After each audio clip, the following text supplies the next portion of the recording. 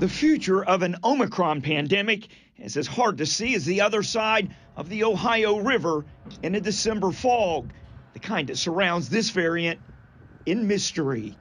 I've not been scared pretty much this whole time, and suddenly it's frightening. I'm just over it. I can't be any more concerned. I can't worry about it anymore. Just got to deal with it. To say Omicron is different is an understatement. So this variant is so different from a molecular structure, there's so many new mutations that it's almost like a completely different virus. Dr. Stephen Blatt is an infectious disease expert with TriHealth. And some people are suggesting maybe we should even call this COVID-21 instead of COVID-19. The CDC says 73% of the COVID cases now detected in the U.S. are Omicron. It was just 3% a week ago.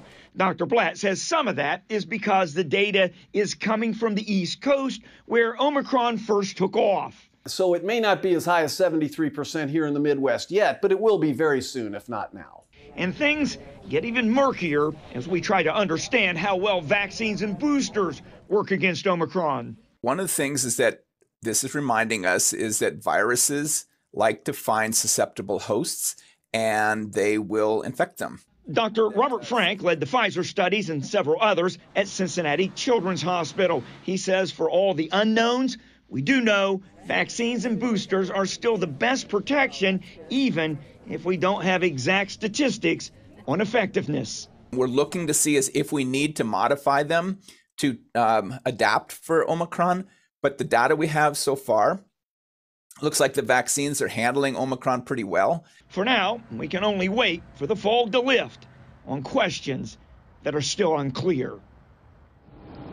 Yeah, now, early indications are that maybe the vaccines and boosters aren't quite as good at keeping people from getting infected with Omicron, but it does look like they're still effective at keeping people out of the hospital.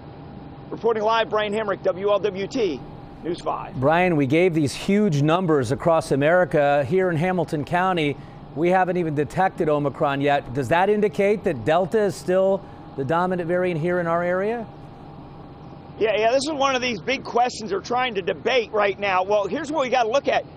It takes about 2 weeks to determine whether a case is Omicron or not. So we're 2 weeks behind. Anything we see, the next Omicron case is from 2 weeks ago. We did notice one thing. When we were over at the testing center here, we noticed every person we talked to, they were in line either getting a test because they had already had a rapid test that confirmed they were positive, or because another family member had COVID already. So we are seeing that, and that's the first time we've seen that many people in line over there for those specific reasons. Mike? All right, Brian Hamrick live for us tonight. Appreciate it.